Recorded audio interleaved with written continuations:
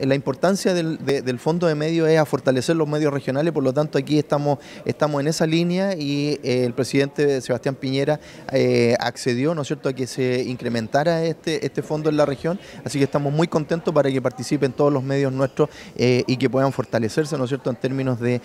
poder llevar la información con proyectos innovadores, con proyectos que yo ahí decía, ¿no es cierto?, el tema de la salud, el tema del medio ambiente, el tema de la educación cívica, creo yo que son temas que son relevantes y que para nuestra región y que debiéramos fortalecerlos para que nuestra comunidad cada día esté más instruida y más informada. Las fechas ya están corriendo y tienen plazo hasta el 23 de este mes para presentarlo en papel y hasta el 30 para presentarlo online.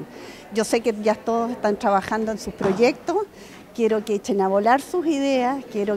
porque nosotros queremos una prensa empoderada, una prensa fuerte y por eso es que nosotros lo que más nos interesa es ayudarlos en su fortalecimiento. Creo que esto es muy interesante para el tema de mejorar los contenidos que tienen los medios regionales. A nosotros nos funciona bárbaro, muchas veces tenemos buenas ideas pero no las podemos llevar a cabo justamente por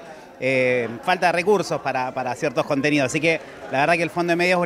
una muy buena instancia, la esperamos siempre con ansias cada vez que nos llega la convocatoria a nuestros correos. Y los medios regionales nos cuesta mucho conseguir recursos, peleamos con monstruos nacionales y por eso que en regiones tenemos que unirnos todos los medios para poder tener nuestros derechos aquí en región. Bueno, tenemos varios proyectos.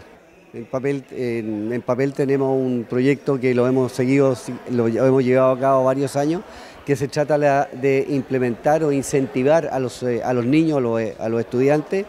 a ser periodistas, a que ellos a través de su temprana edad traten de comunicar, de cómo expresarse. Eso es bueno para su personalidad, para su ingenio y para saber qué pasa en su entorno.